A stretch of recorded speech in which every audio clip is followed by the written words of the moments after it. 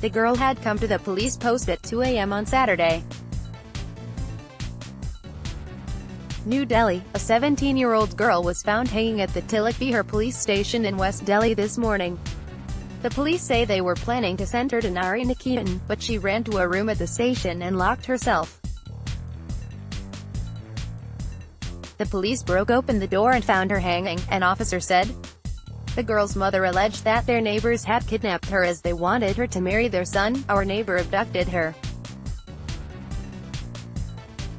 They were forcing my daughter to marry their son, but I objected to it as she was a minor.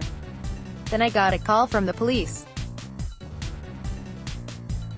I saw her hanging in one room while my 3 sons were locked in another, the mother told Ani Vijay Kumar, Deputy Commissioner of Police West, said the girl had come to the police station around 2 a.m. on Saturday, and said that she didn't want to go home. There was a dispute between the girl's family and their neighbors, so both the families were called to the police station.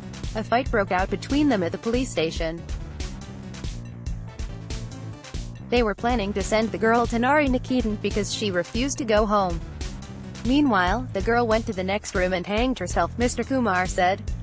An inquiry has been initiated in which the police's role and if there was any negligence on the police's part will also be examined.